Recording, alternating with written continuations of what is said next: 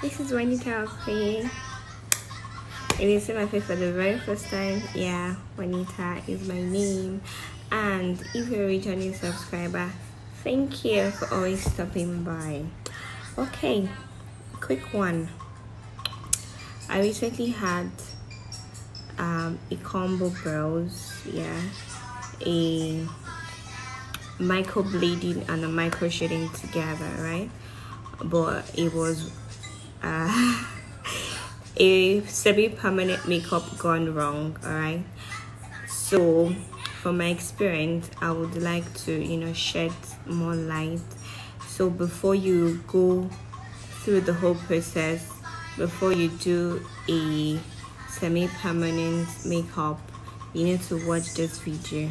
All right, okay, I'll start by saying, before you book an appointment with your who I call it, or with the person with the artist that's supposed to do your brow, number one, you make sure that you read reviews about that person. It doesn't necessarily have to be about the price. You might get, don't be like me, you use price to maybe the person knows how to do work or not. Okay, so to avoid you wasting your money, you check reviews. If it's on Instagram, you check what the person has done. On my own part, I checked the person's videos, pictures on her page. I saw that it was nice, yeah, so, and it was closer to me because I didn't want to really go too far. I didn't want to go too far, like to get it done, so I just looked for someone close. And I went to do it all. That's how the mistake happened. Number one, she got the mapping wrong. I was even saying that I should have even did the mapping myself. It's something I don't know. I was actually doing it myself. In the first instance, when she did the mapping, I corrected her. I told her that I preferred this one, but then she made this one as long as to here, and this one as long as the hair. I do not like it. The reason why it's even looking better off is I used my concealer to try to correct the mistake. So whenever I'm going out or I have a serious thing, then I can use my concealer. That's the idea now. So my lovelies,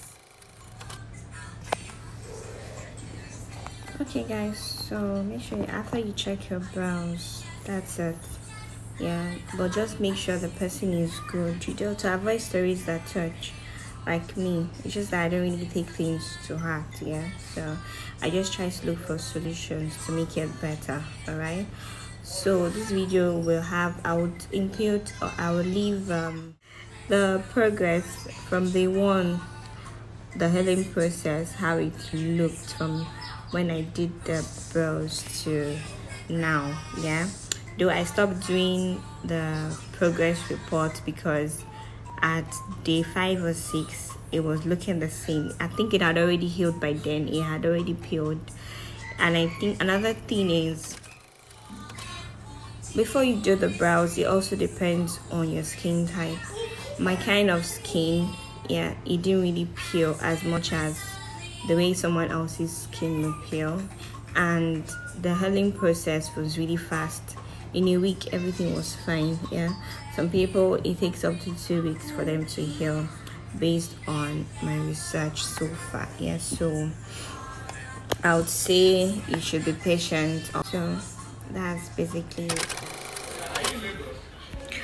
Okay guys, another thing I want to make mention is some people are scared of semi-permanent brows. Okay, before you do it, yeah, you have to know that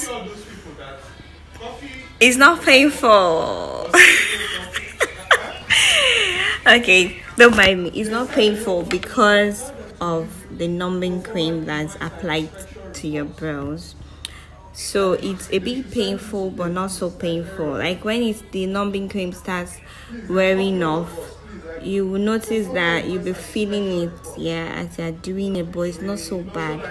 When you feel the mouth pain is when it wears up. By the time you're done, you just feel like maybe there's an injury, you know. That's how you feel. It's not something that is unbearable. You can take it.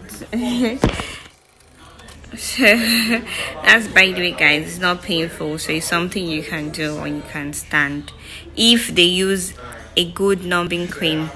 And then another thing you should know is some people's skin, I don't know, it might not work, so you have to use a very good numbing cream. Another thing you should take into consideration is check the pigment they're going to use for you, the color, that the ink or whatever that they use for. The girl used black, not black per se, but she used really dark brown, and I don't really like dark brown. Dark brown doesn't go with my complexion, you know. So you check before they use to avoid the results.